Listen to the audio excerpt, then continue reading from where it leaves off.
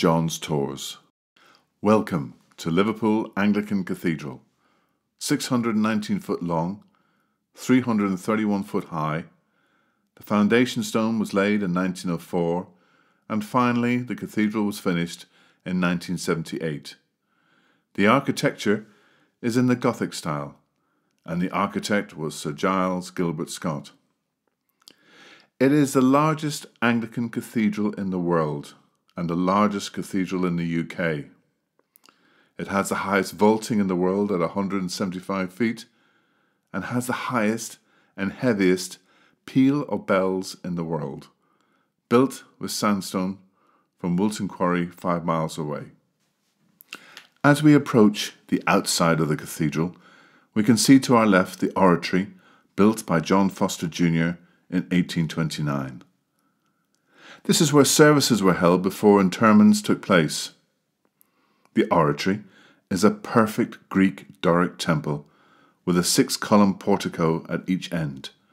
It has no windows but is lit from above. It is seen as one of the greatest Greek revival monuments in the UK.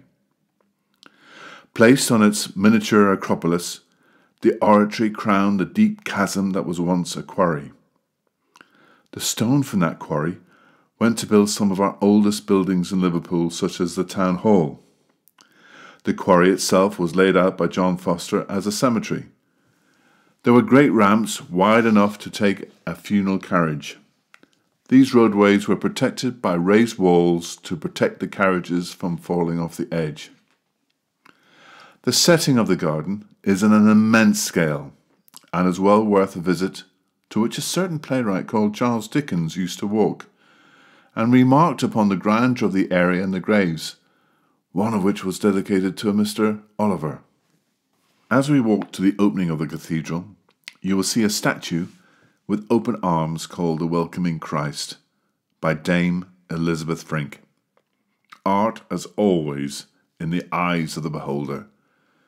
And Liverpool, famous for its humour, some people have called this statue Frankenstein. But I will leave you to decide your own thoughts.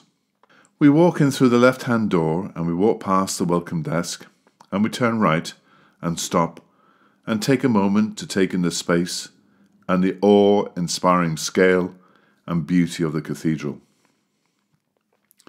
Gilbert Scott said, "Don't look at my arches, look at the space that I have created," even though the cathedral's arches are not only magnificent, but the highest Gothic arches ever built.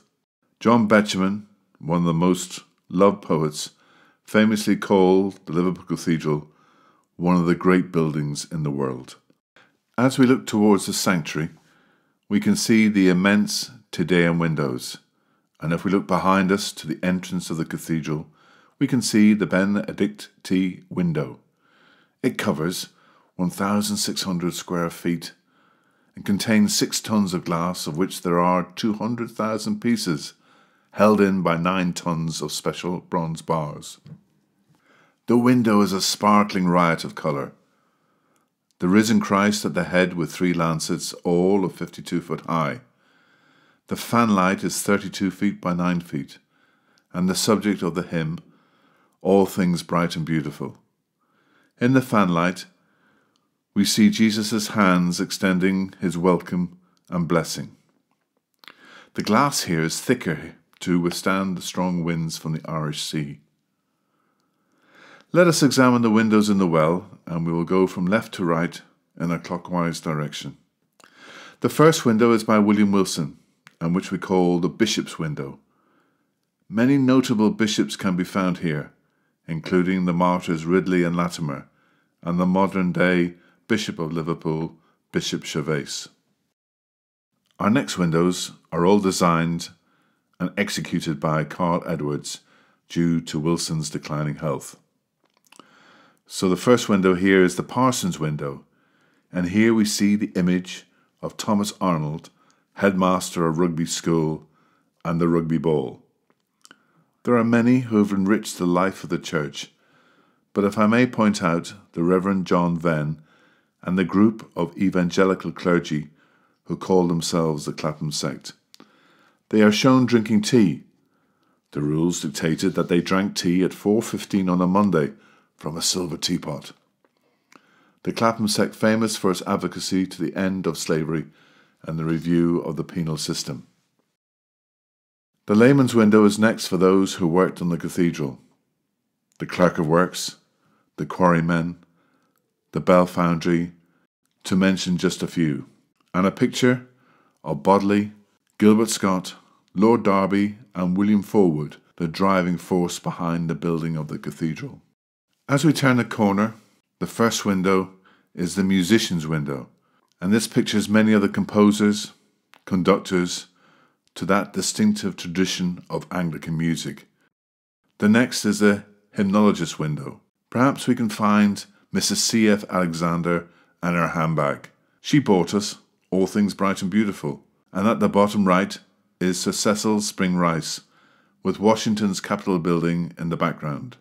His famous hymn was I Vow to Thee My Country, sung at Charles and Diana's wedding.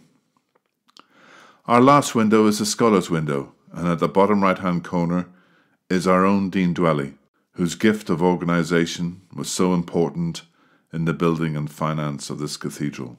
Let us continue our tour to the middle of the cathedral, where we can see the original award-winning model of the cathedral by Giles Gilbert Scott. Scott was only 22 when he won the competition, the architect assessors being Bodley and Shaw. There was some concern that Scott had no experience.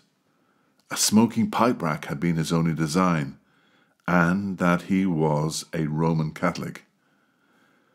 So Bodley was appointed joint architect for the cathedral. The partnership became fractious, especially after Bodley accepted 2 commissions to design 2 cathedrals in Washington, D.C. and San Francisco, and was away from Liverpool for some considerable time.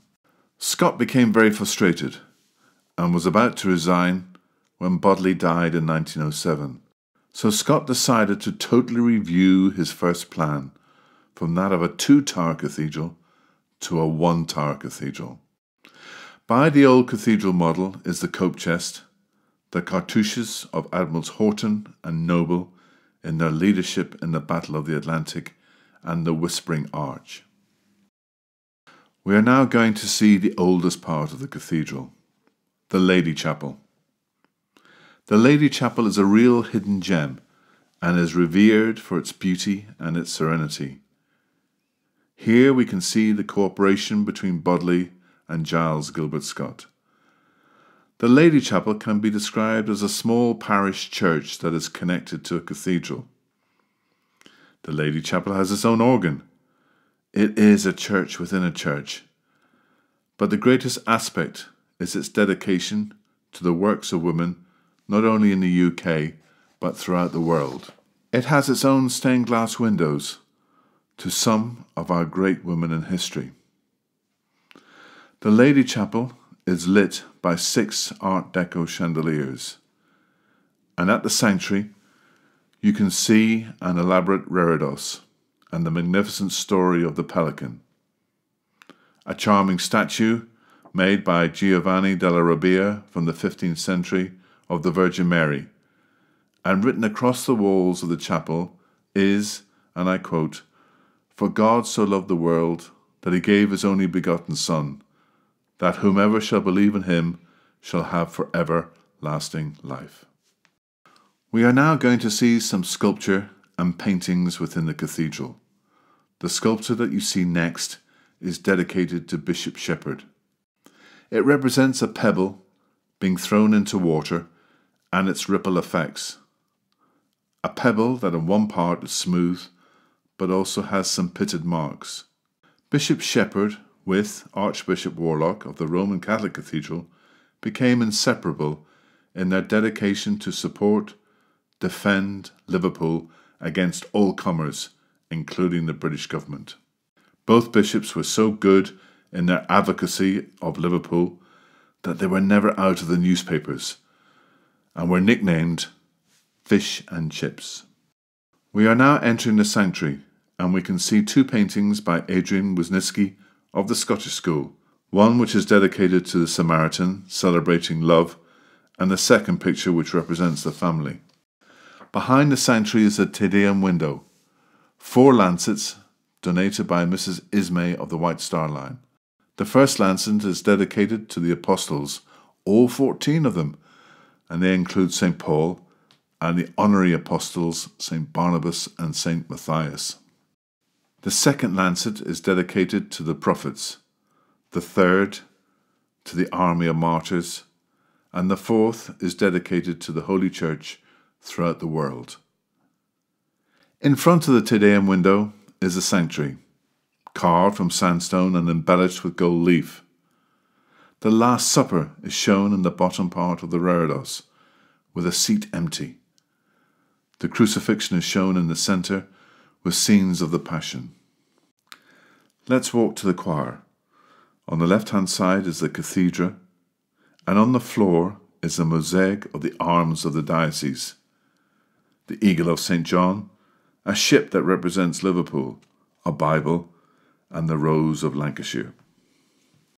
In the choir we have 2 more pictures by Christopher Lebrun, President of the Royal Academy from 2011 to 2019.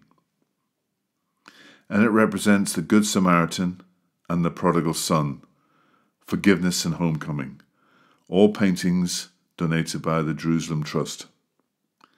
The choir itself has over 70 choristers, men, boys and girls. The organ itself has 9,760 pipes, some 32 foot long, some 3/4 of an inch.